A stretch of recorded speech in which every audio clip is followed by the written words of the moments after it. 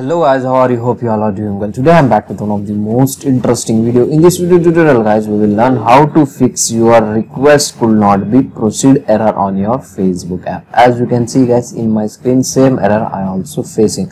So finally I have got the easy and simple solutions to fix this error.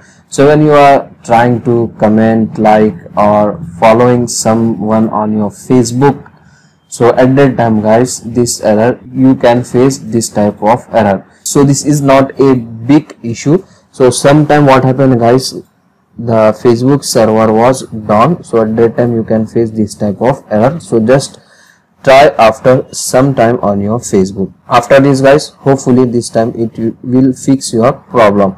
So in case same error you are facing, now what you need to do, you need to check your internet connection. If the internet connection is not good, at that time guys you can also face this type of error guys. In case your internet connection is also good, after then guys you are facing this type of error, so you can follow next method.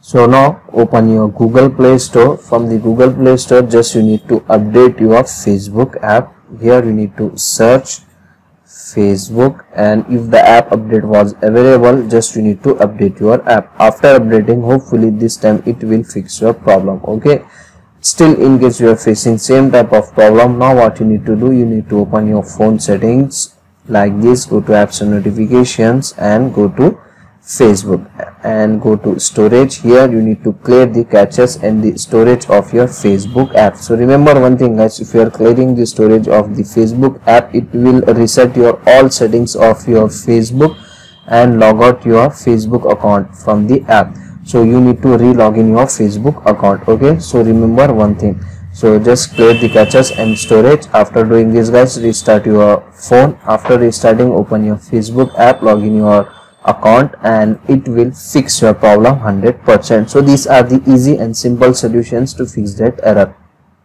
So that's it for today guys, the short and very simple video. Hope you enjoy this. If you enjoy, please guys don't go back without like, share and subscribe to our channel. Thank you very much.